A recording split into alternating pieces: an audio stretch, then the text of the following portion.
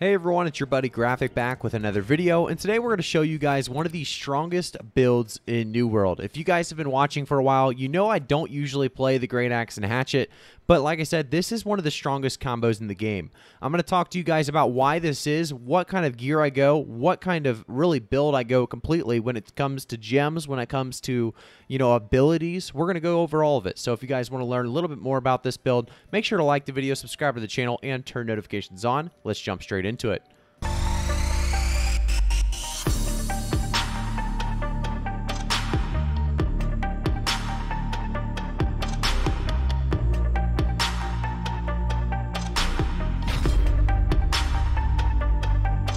Alright guys, like I said, we're back with a build, one of the strongest in the game, easily for open world PvP. That's going to be the Great Axe Hatchet. You guys already know that though. I want to show you guys why this build is so strong, covering all of the abilities to all of the different attributes you should be focusing on when using this combo all together.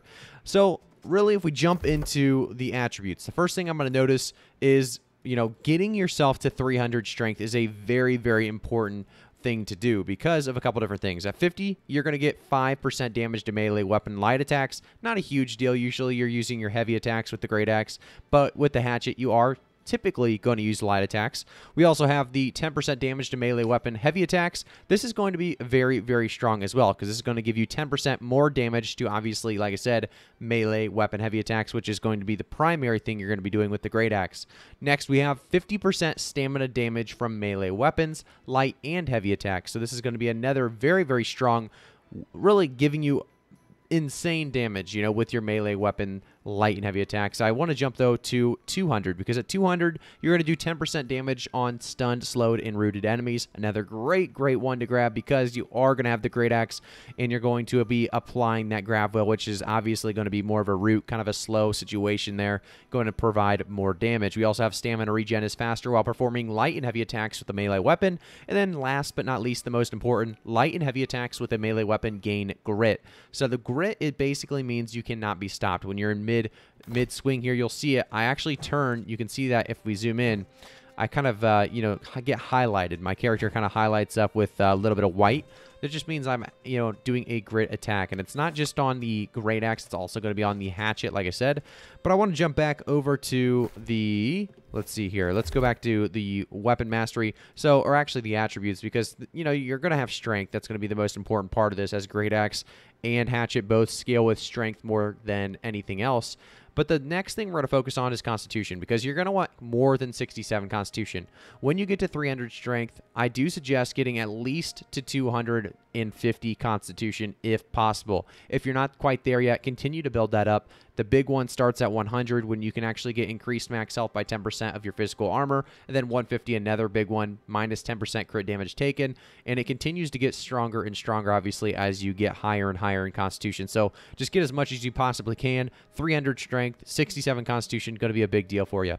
I do want to jump, though, into the actual weapon mastery. So let's jump into Great Axe first and explain what's going to be so strong about this build when it comes to open world. Like I said, you're going to be able to chase anybody down. The main reason this build is so strong is because you have Berserk. See how fast I am right now with Berserk? It may not look insanely fast, but you're going to be able to see as soon as it stops here in 5 seconds how much it slows down. And you're going to be able to see this, obviously, a big difference when you're out there running and trying to chase people down. We also have the charge, right? And that's going to be one of the biggest reasons as to why you're going to be fast as well. That charge is a very, very long distance. And then all you have to do is throw this gravity well out, which is, by the way, a fairly large range. And it'll slow them down at the very least if they don't get caught in there. And you can pull them back to you with your Reap. And that's going to be a very, very strong combo, obviously, with a lot of damage coming from not just your Feral Rush, but you can also try Raging Torrent. Like I said, I want to cover kind of the abilities there and kind of jump into the passives as well. So this is going to be the Great Axe tree. We're going to pretty much take everything on the charge side to make sure we have the biggest momentum there with charge as we possibly can. Then you're going to want to take Reap. Like I said, that's the pull in, so you can actually pull them closer to you if they don't have a jump or, sorry, a dash. And, they can actually dash through this Reap. So it's, something you're going to want to use when they have no dashes left, if you can keep track of that. The biggest and strongest part of this build is going to be the last two things, though.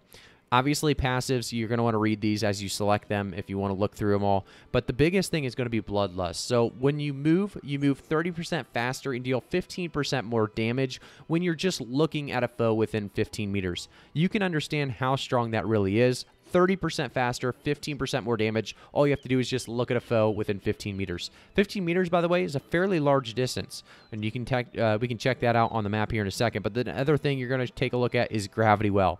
So throw an axe, create a vortex that pulls foes closer to its center for 3 seconds, and we'll take the crowded well, which basically just increase the burst damage by 10% for each foe caught in the vortex. So if you're trying to 1v2, 1v3, it's going to be very, very helpful. We are going to kind of ditch the unyielding just because this is going to be more of an allies gaining fortify.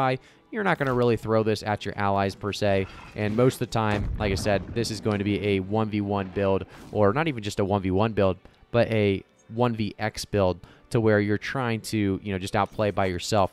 We're going to jump, though, into the Hatchet abilities next, because the Hatchet abilities are also going to be very, very special when it comes to this build. It's not going to be all about the Great Axe. It's going to be about the duo, the combo, and the most important ability, you guys should know it by now, Berserk. Berserk is actually going to be easily one of the strongest abilities in the game right now. It's going to speed you up insanely, insanely quickly. And with this, you're going to have an insane, like I said, 12 seconds burst of speed, and you'll also increase your attack damage by 20% when active. So next, we're going to have the Feral Rush. This is going to be a sprinting melee attack that causes the player to leap forward, hitting twice. There's going to be a ton of damage on your first hit and your second hit, so to make sure to hit both of those. The next one's going to be very, very kind of limited, as these two are your main really reasons to be playing Hatchet, is Feral Rush and Berserk. I did take Raging Torrent just in case you get them maybe stuck in your grav well and you want to attempt the Raging Torrent. It does insane damage. However, you have to realize it's very, very hard to hit on a PvP enemy. I'm going to show you, like I said, Raging Torrent. This is Raging Torrent, and it's, like I said, a very hard ability to hit all 4 attacks, but if you do, they will feel it. It's a very, very strong damage there that comes out.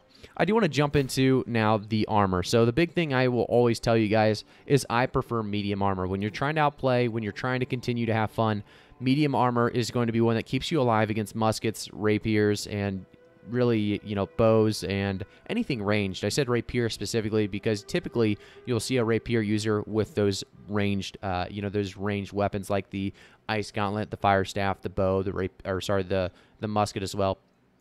If you're wanting to just continue to gain more momentum, more speed in like 1v1s against maybe a bow player, or just 1v1s in general open world, and you want to be the fastest you possibly can, because that's all what this build is about, going light is not a bad option. So you can take off some of this and change it to a light build, but like I said, this is going to be the max medium, which is going to be heavy head, heavy chest, medium gloves, light legs, and then medium foot.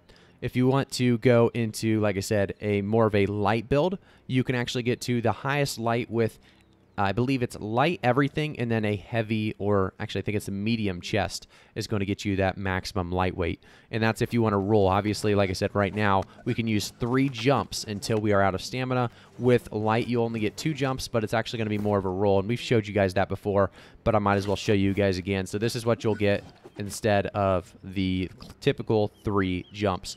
I do want to jump, though, into Carnelians, because Carnelians are only for PvE, and I don't think everyone understands that. There is no reason to put a Carnelian gem into your sockets when it comes to your weapons here. What I would typically go is the Malachite when it comes down to the Great Axe, because you're going to be all about doing damage to those players, and I'm not going to put it in right now just because I want to use this for future builds, but you're going to want to put that Malachite in your Great Axe for increased 12% damage against targets with an active crowd control status effect, which is always going to be your Great Axe. Your Great Axe is going to do so much damage with that. Hatchet, I wouldn't actually apply the Malachite. With Hatchet, I would go Opal. You're always going to be low on stamina because you're going to continue to be running, chasing, and using your stamina. You're going to have increased 15% while your stamina is not full. You could also go a different route with that. You can go Emerald as well. Emerald is Opportunist, so 20% damage against targets with less than 30% health, because you're going to bring your Hatchet out most likely if it's coming down to the wire. And another thing I didn't really notice, or mention I should say, is the Undying ultimate. So we talked about Great Axe's ultimate, how it gives you more chase and more damage. The Undying Defy Death ultimate is unbelievably strong. Avoid death reduced to 50 HP in game immortality for 3 seconds, only a 75-second cooldown. Make sure to take advantage of this. Understand that you should switch over to your Hatchet if you're about to die, because you'll get that 3-second invulnerability. Thank you guys so much again for tuning in. If you guys have any questions, comments, let me know in the comment section down below. I really do appreciate you guys stopping by.